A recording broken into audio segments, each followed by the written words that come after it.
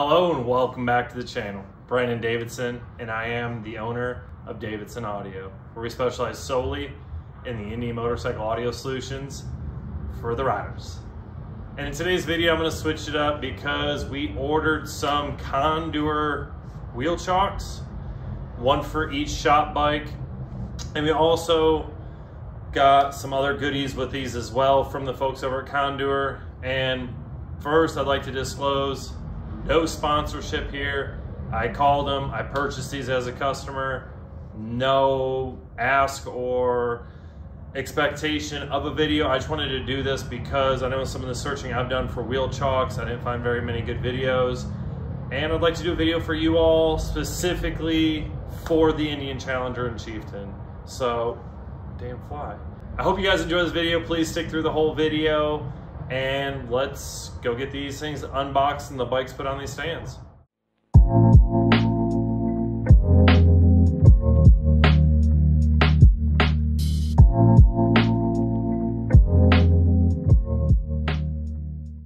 All right, so we placed our order with Condor and we got 3 boxes. This top box, this is just gonna be some goodies that we got with them. And then obviously the 2 motorcycle wheel chock stands are below. So what we're gonna do first is we're gonna set aside the wheel chocks and let's go ahead and open up this box and see what's inside of it.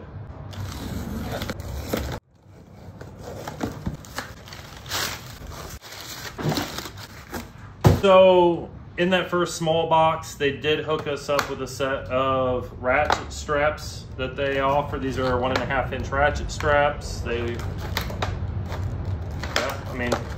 look pretty thick, well stitched. We're gonna use these as some backup straps. I did buy some really nice 2 sets of straps from Mac Tie Downs. Love that company, make a high quality strap.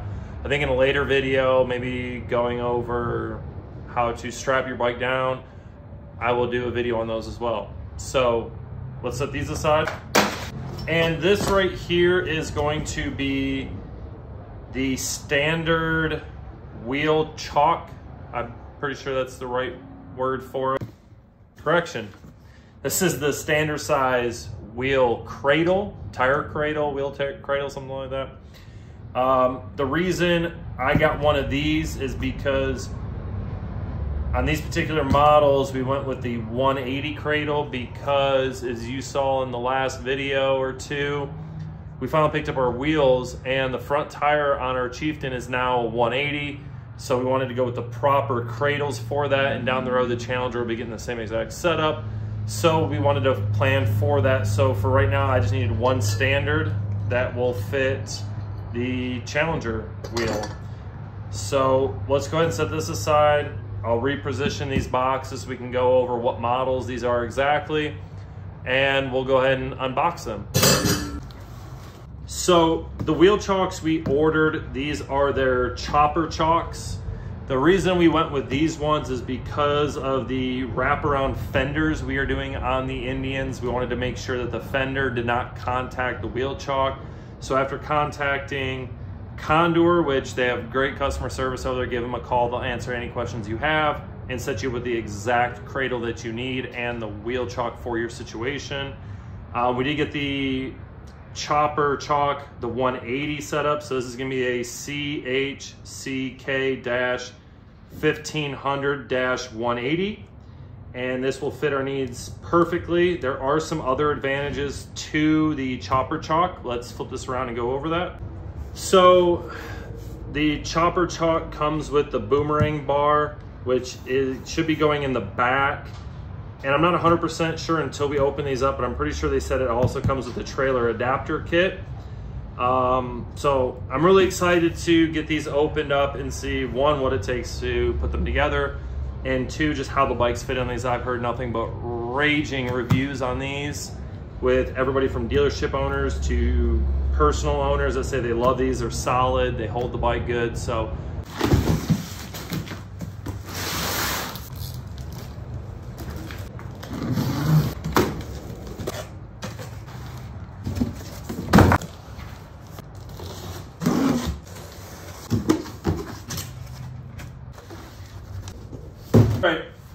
So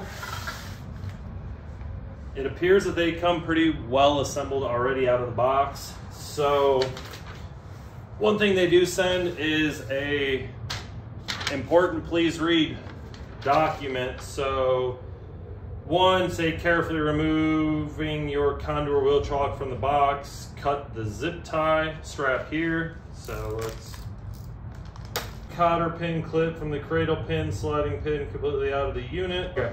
Comes with a bunch of instructions. Y'all can read them for yourselves. Let's go ahead and get this open on up. Oh. Okay.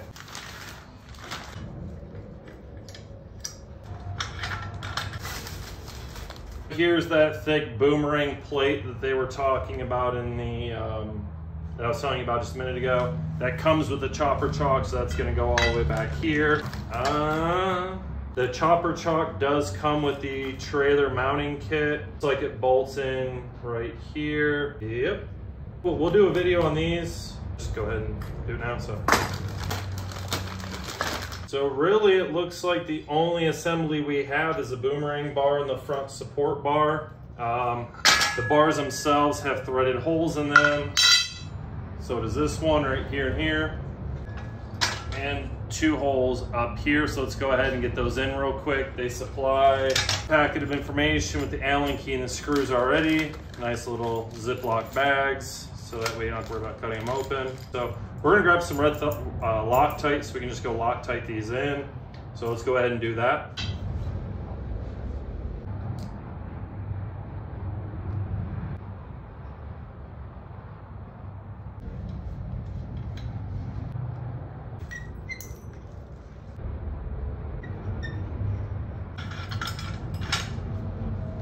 So as far as the assembly process for the Condor chopper chock, this is also the pit trailer stop with the chopper setup, which the only difference as far as my knowledge is concerned is that the chopper chock has a different cradle and comes with this wing support, which I really like that because now we have a wider footprint in the rear and in the front, which is really gonna make this chock extremely stable. Came in the box is going to be for the chopper chock, obviously, is the front horizontal support brace, the rear bat wing support brace, whatever you want to call it, the wheel chock, the cradle itself, the front stop or cradle, and this one came with the trailer kit,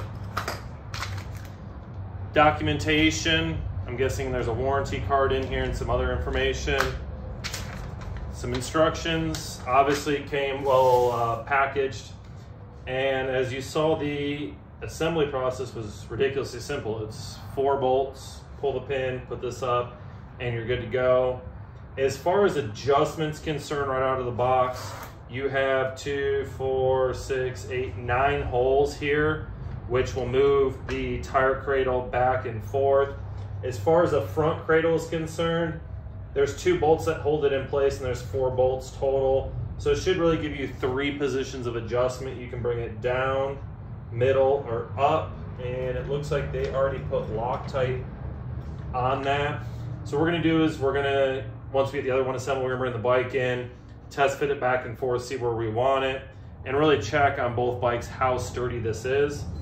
But let's unbox the trailer adapter kit in case you have a trailer like I do and see just what's all entailed with this kit.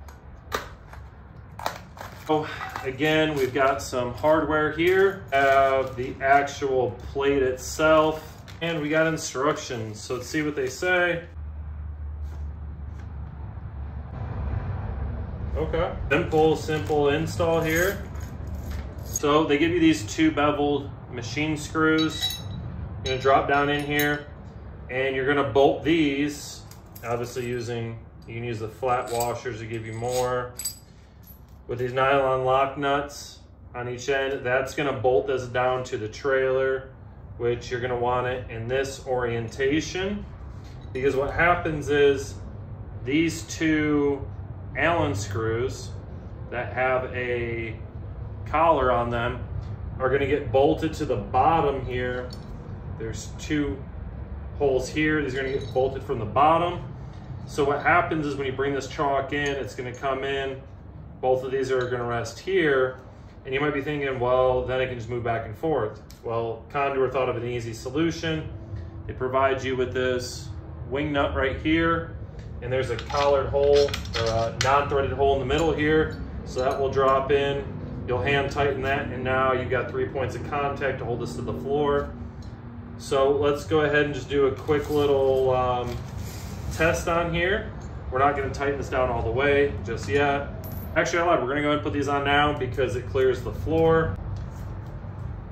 Here are the 2 threaded holes with the non-threaded. So again, just go throw some red Loctite on here.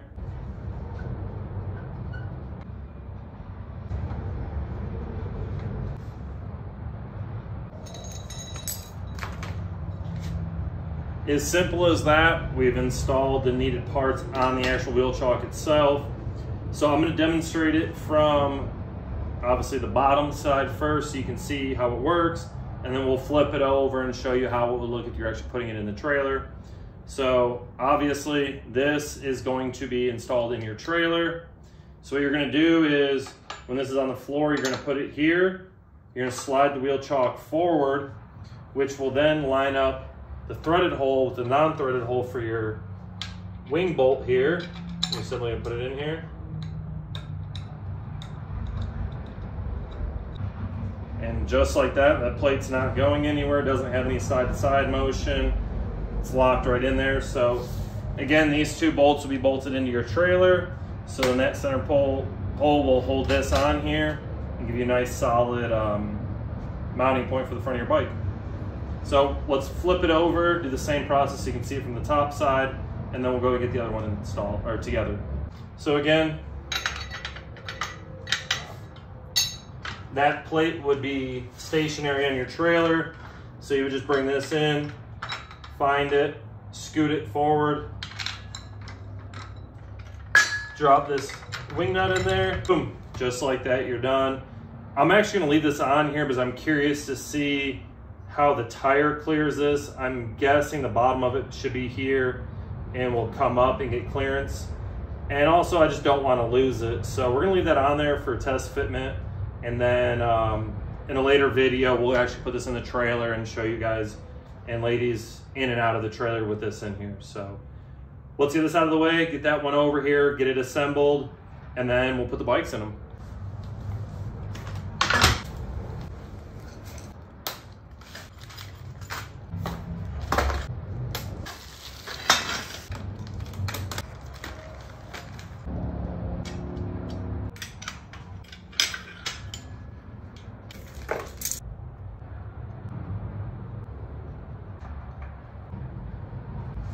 And just like that, both of our Condor chocks are assembled.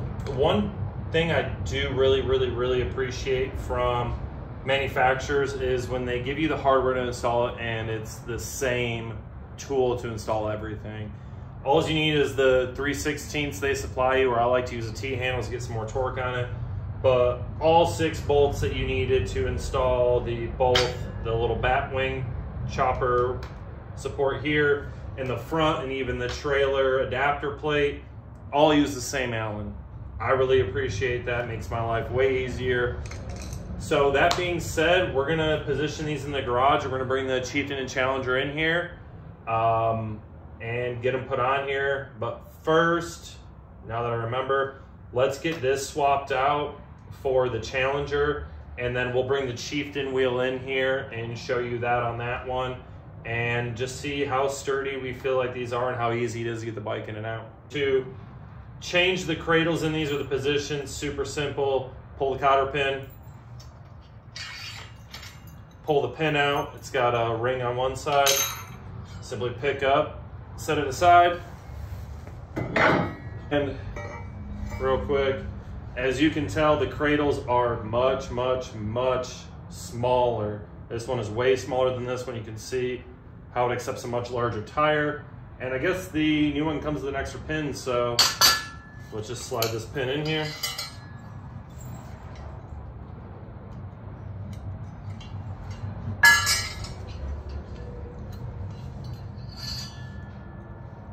This was set in the second hole, so we're just gonna put it back in that one, so set it down.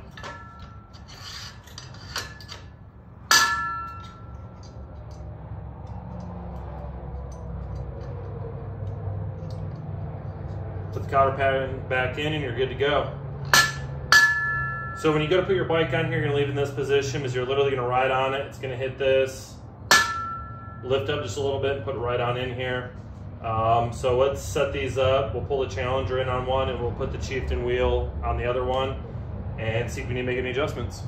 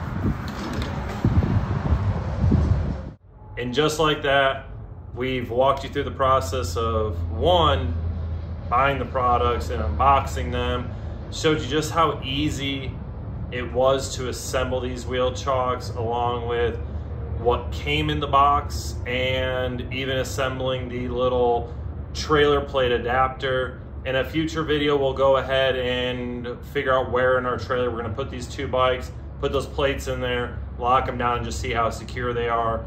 We'll probably throw a GoPro in the trailer and take them around for a loop and just see how sturdy they are.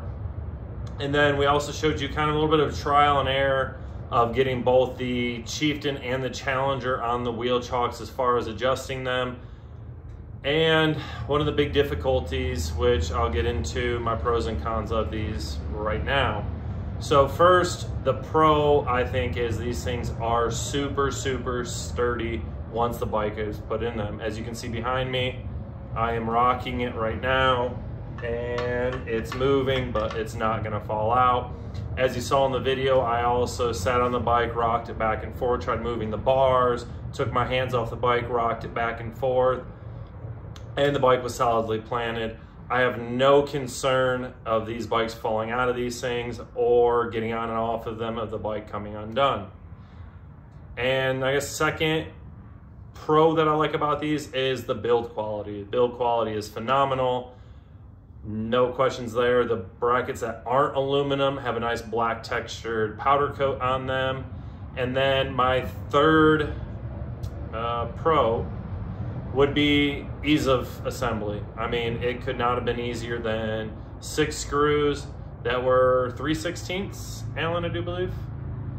Throw that in there, and not only have you assembled the wheel chock, but you've also assembled the 2 needed studs for the trailer adapter kit. Now let's get over to the cons.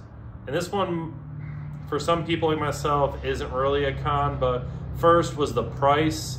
They are pretty hefty in price, but I also believe that with price you get quality. So for me, I feel like it's more so not a con because, or a negative, sorry, because I feel like I got what I paid for.